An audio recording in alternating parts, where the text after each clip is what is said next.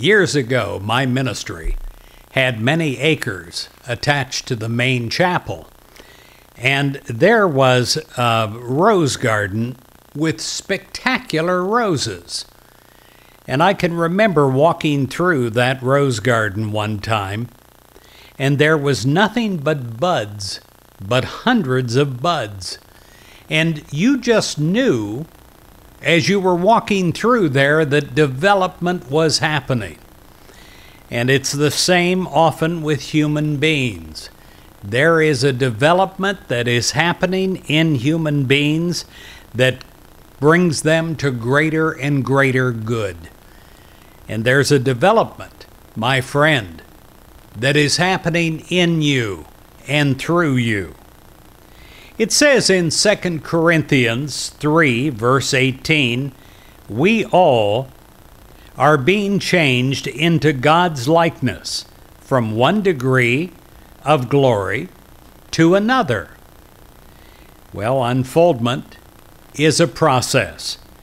It's a process of advancement from a simpler state to one that is higher. And although we can't see inside of a rosebud, we can know as we walk through a rose garden that it is in a constant state of change.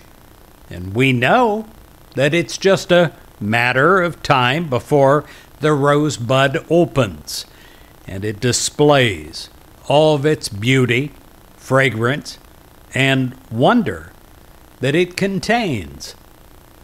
Just as a rosebud slowly develops and unfolds into a beautiful blossom, you too, my friend, are constantly being changed, and you're being changed by God from the inside out.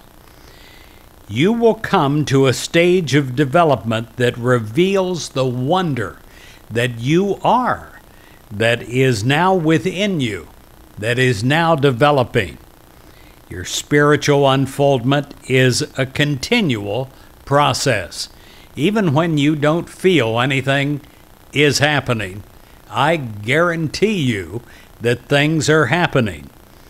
And each day you are advancing from one stage, a simpler stage, to a higher stage, developing into a loving, spiritual being that God created you to be.